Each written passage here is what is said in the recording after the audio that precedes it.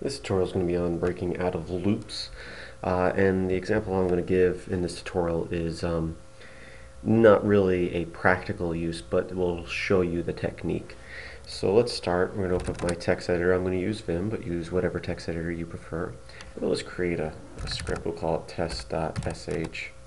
Start off with our shebang line like we normally do, letting our operating system know that this is a bash script.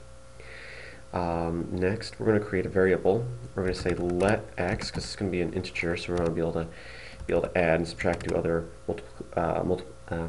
mathematical equations with it. And then we're going to start a loop. We're going to say while 1, which means that this loop will go forever, because while 1 means while true, and it's always going to be true. I'm going to put my done here, so everything we do inside between this do and done is going to be looped over and over again. And what we're going to say is we're going to say echo $$1,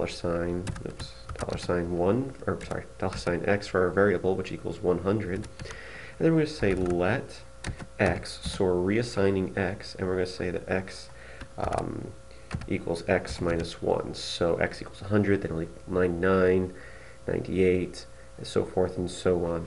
And if we save this and make it executable, change mod plus x for executable, and then the name of our script. We can do // and run our script. You'll see that it will run forever, and well, it won't run forever. It will eventually crash once it hits a limit. But as we'll keep on subtracting there, we're going into negative numbers, and it's going very fast.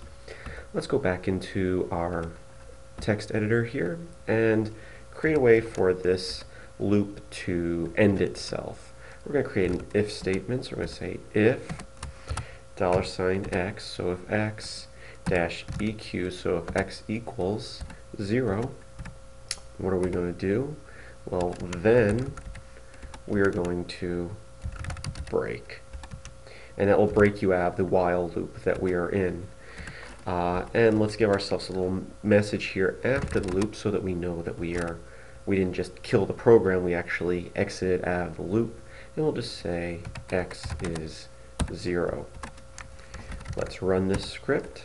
So // in the name of our script. We don't have to make it executable again because we've already done that once. And you'll see it went very fast, but it counted from 100 down to 0, and then it broke out of that loop and wrote that x is 0. Let's go back into our text editor here. Once again, look over the whole script. We got our shebang saying this is a bash script, so our operating system knows. Creating a variable that's an integer, x, which equals 100. And then while 1, so while true, we're going to do everything inside this loop over and over again. And we're going to echo out what x equals. We're going to reassign x to what 1 less than what x already is.